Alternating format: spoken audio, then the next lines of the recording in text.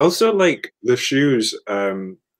She says like, "Oh, the shoes will give you protection," and then there's like a lot of implications about the shoes, which I like because again, it like lets your imagination go wild. Like thinking these shoes are really powerful. She needs these shoes. She's like, I'm the only one who knows how to use these shoes. They're no good to you. So the shoes must be able to do more than um like kind of give you protection and send you home if you need to go home. But I like the fact that they never explore what these shoes actually do. And it's kind of as a child I always thought, oh, what would the shoes do? Like are they like a magic wand? Can you like are they destructive or like I don't know. I always think about what the shoes are actually capable of. Yeah, that's sort of that could be its own subject, really, the ruby slippers, because I always wonder what exactly they're capable of. Because I love the fact they don't come out and say it, because it gives that mystique. It makes it more magical, but also kind of more eerie. Just looking at them, wondering what exactly it is they're capable of, because it's almost as if they have their own kind of sentience, almost vaguely, because when the witch tries to take them off, she just can't do it, and just her hands get like zapped. I think the witch, she sort of acts as if she's been burned on her hand a little bit, like if you touched a stove while it was on. And it makes me wonder: does the shoes just protect whoever wears them, or do they decide who they want to belong to? But I think this another thing is in like films now. I feel like they always have the need to over explain everything because of like people writing in their opinions online and like Oh um, yeah. there was a time when those things weren't needed. Like I feel like a good example was the new live action Beauty and the Beast, and there was like a whole thing about oh the town forgot that there was a prince in the woods because it was part of the curse, and I was like, but like obviously there's been people like trolls on the internet and stuff who brought that up in the past, but at its core it's not really important and it's just like part of your imagination, just like let it go. But you maybe we'll have like a whole dialogue or like description of what the shoes can do in the new film. I don't know. Well, we probably will. It wouldn't shock me. Um, Another thing, like what you mentioned first of all about the whole plow hole thing, I think that's just another example of how we've gotten more jaded and cynical, Yeah. because film criticism has just devolved into, oh, there's this plow hole that doesn't make sense.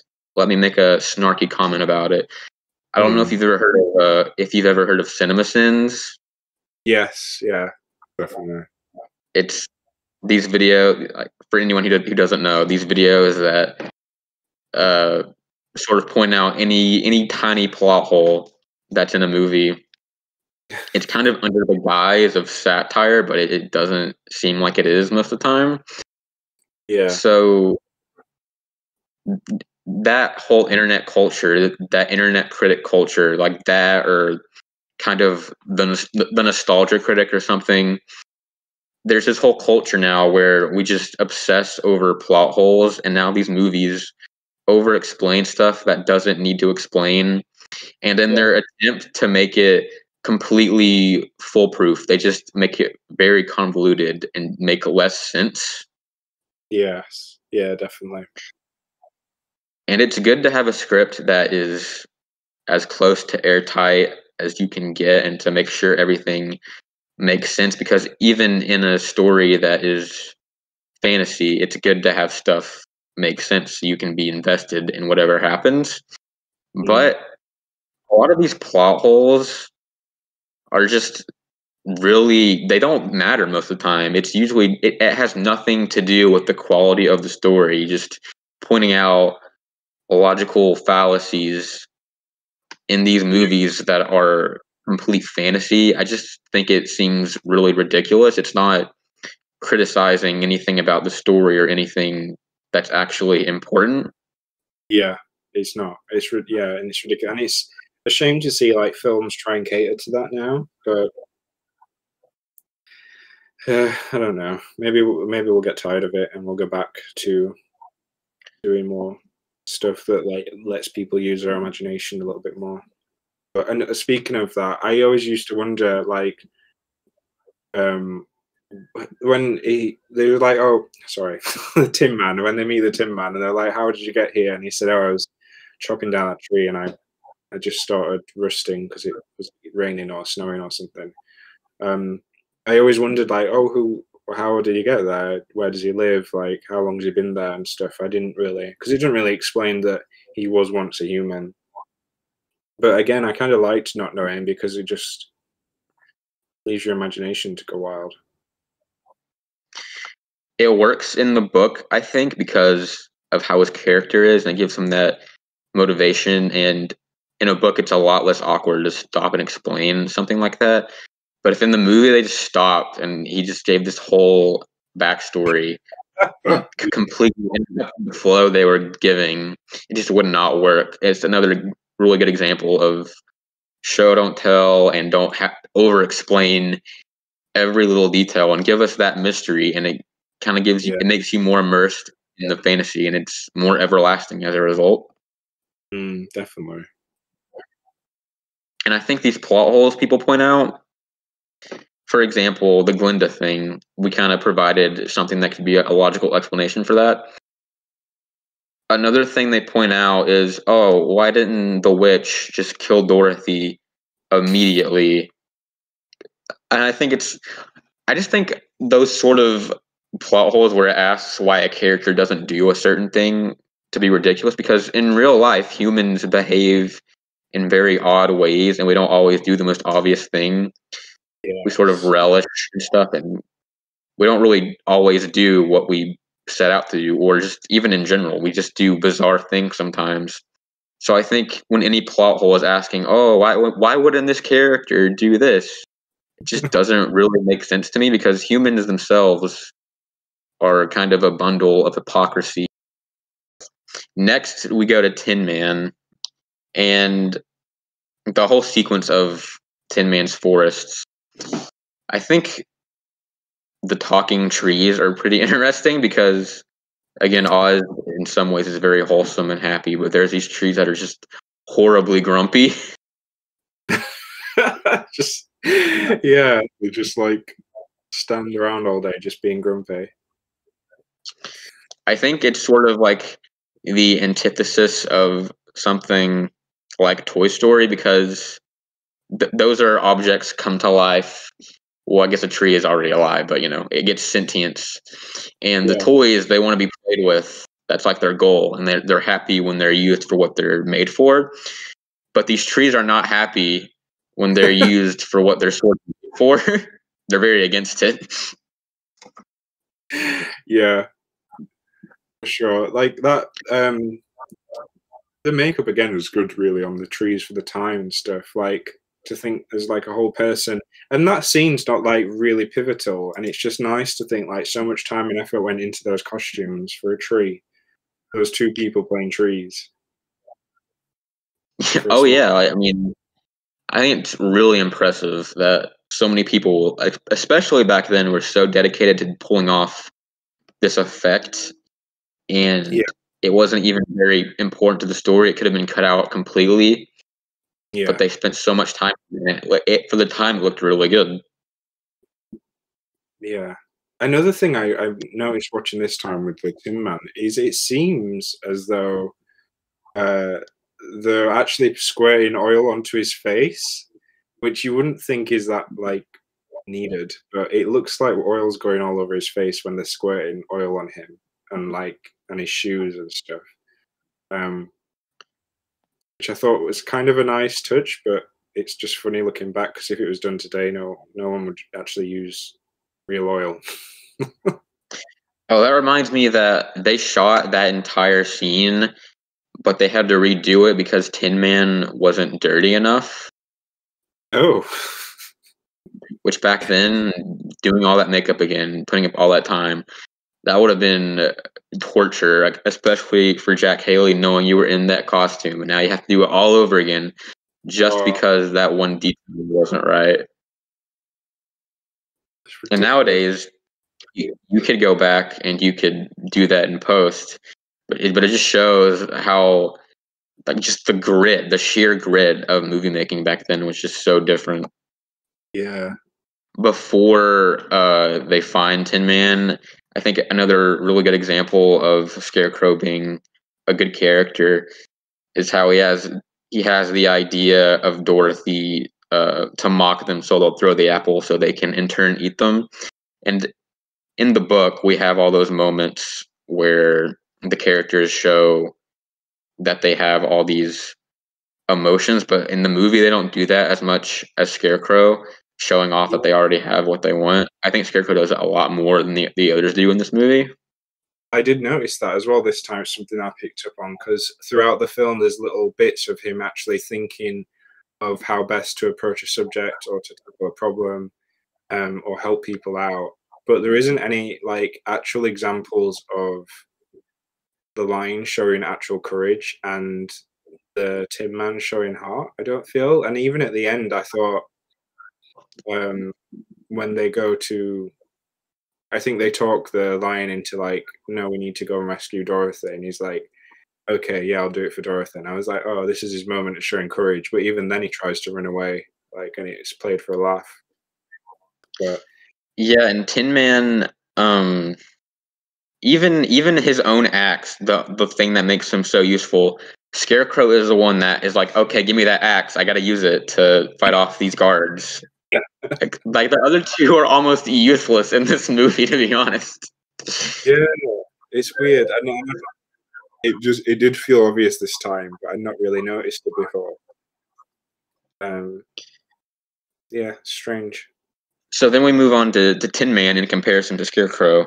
Tin Man, I think for starters, before we even unpack his whole character and his whole personality, I think Jack Haley did a really good job of just selling how torturous it would be to just stand there motionless, not being able to talk, and the way he kind of squeaks out his words. Just it seems like he's genuinely in pain and in just complete torture and agony, standing there for so long. And I think a lot of actors could have made that look really hokey.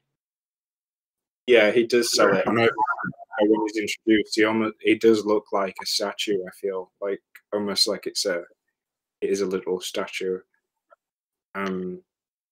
He sells it really well.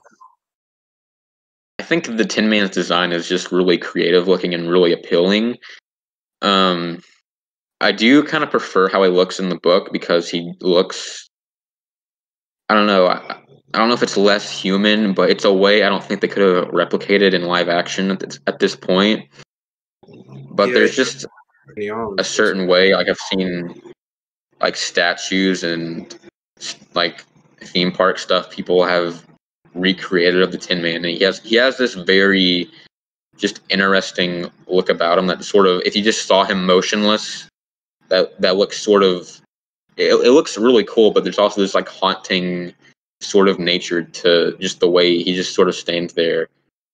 Yeah, I think obviously for the time and like based on the book, this is a really, really good look. But in terms of like now and so many Oz adaptations, the Tin Man's design, well, all of their designs kind of, I get bored of seeing that same silhouette of like a round drum for his torso and then like legs, and he usually has like a funnel on his head and stuff. And I don't know how else I would do a Tin Man, but if the assignment is to draw a man made out of tin, I feel like there's loads of ways that you could go with that. And maybe it's again a testament to how influential this film is, but everybody always seems to go with a similar look to the Tin Man in this film. And it kind of, I mean, I like it in this film, but it kind of annoys me now. It'll be interesting to see what they do with a new film, but I don't think they would deviate too far from this kind of look. Yeah, because I think they're really going to need to sell the whole, oh, it's the Wizard of Oz, you know what this is. So I don't know if they'll stray too far. The only Tin Man I've seen that has strayed super far, there's this video game, I think it is, or maybe it's a comic book, or maybe it's both. But the Tin Man is just huge. He's like giant and like super fat. Okay. He looks like some kind of murder robot. Right, okay. And I think that's an interesting take to go with. Yeah, he has this sort of like this sort of steampunk look to him, and I think that's a good direction to go in, because I think Tin Man, out of all the characters, has the most creative freedom to look really cool and interesting. And I think with Oz, it would be cool with new depictions to do something else with the whole man made out of tin thing, because I think there's so many more directions they could go with instead of just doing the same thing. Because if you want to capture the spirit of the original in a way, you have to kind of deviate, because otherwise you won't capture that same feeling of wonder and excitement of the newness and the weirdness. Yeah, definitely. I would say that his little number and his little dance is one that sticks out. I think just because my dad always liked it, and he would like always copy him, like copy the little dance that he does. And my dad was always really amazed with like how the trick that they do, where he's like almost falling over but never falls over. And the bit at the end when like the smoke comes out of his little spout. So I feel probably how much you feel towards Scarecrow's dance and his number. Not that the Tin Man's my favorite character, but I really like this little dance and this like the charade, these charades that he's doing. Oh yeah, I think that whole lean he does is really cool. Just the whole dance itself, it has this sort of gracefulness to it, because it's all technically done on accident, and they do a really good job of making it seem like it's accidentally cool. Yeah. They don't make it seem like Tin Man is trying to look cool or is trying to dance. They do a really good job of making it seem not really supposed to be choreography, but it is. Yeah, definitely. It's just like a fun little sequence, and it's nice to see, like, again, I guess it's showing them Dorothy and Scarecrow bonding, like them just observing him doing his little dance and like whispering into each other's ear, like, we'll take him with us, like we could help him. I guess it reinforces that thing of them being a team and being closer than the others. Oh yeah, for sure. I think that little moment just kind of solidifies. They have kind of like that energy of maybe someone you've been friends with since kindergarten, and you'll have this whole big friend group that you get, but you still kind of have the most intimacy and the most bond with the friend you started out with, kind of. Yeah, for sure. You don't really get moments where she's talking about Scarecrow to Tin Man or Lion or anything like that, really. As far as Tin Man's personality goes, I think, I don't know, he doesn't seem as developed as Scarecrow. I mean, he does show moments of empathy and the fact that he's sensitive, because he'll cry a few times. But other than that, there's just not a whole lot to him, I don't guess. Yeah, I suppose maybe it's like, especially for the time, maybe it was like easier to show examples of using your brain or your intellect other than using your emotions. Um, but yeah, it just yeah, he cries a little bit. He doesn't have that much of a. I wouldn't describe him as like a warm person, which he should be. He should be the most Yeah, outright. he doesn't really. I think that's one of my main kind of problems, I guess, is he doesn't necessarily seem warm. Maybe it's because I know Jack Haley didn't like doing the movie, so maybe that's why I view him like that. I mean, it's Yeah, still a really good performance that seems earnest, but he doesn't seem as warm as I would imagine Tin Man while reading the book. yeah.